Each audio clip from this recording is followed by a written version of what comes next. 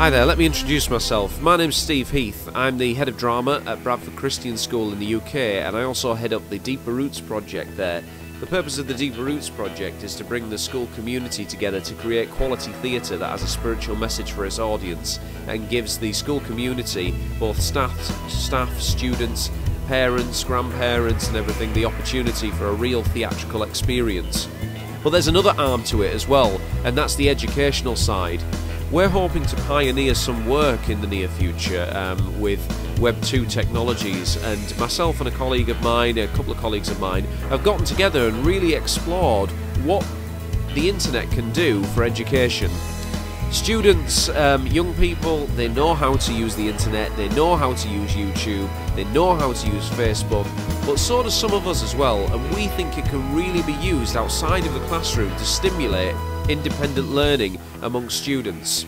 So what I'm going to be doing in these vodcasts over the next few months is I want to be interviewing people, I want to read out your emails, and I want to create a forum where we can share what we've done with Web 2 technology in our classes.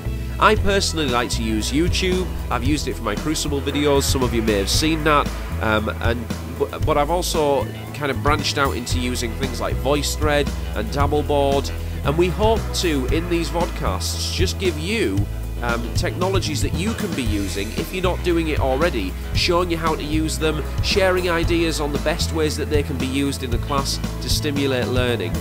So let's just kick off with something really simple. This is a very short vodcast, and I just want to ask that you write in.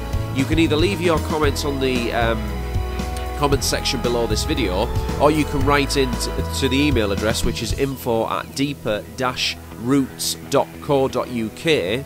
And I just want to ask you this question: how are you using Web 2 technology in your classroom at this moment? Are you using YouTube, VoiceThread, Dabbleboard, Dim conferencing, TalkBox? What are you doing? Are you using blogs and things?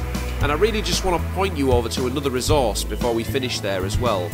A colleague of mine, Kevin Archer, is the head of English at our school, and he runs IDAIS, idais.co.uk, and that is the I domain for Accelerated Independent Study.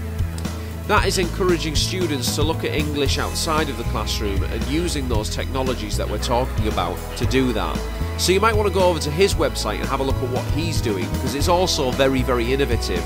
But if you're interested in this kind of thing, will you email in and we can just discuss these things and really create a forum for sharing ideas and sharing best practice as we come into this brand new territory that teachers have never had the opportunity to explore before. I'm really excited about it, and I hope you are too. So until next time, when we read out your emails, I hope to hear from you then. It's info@deeper-roots.co.uk.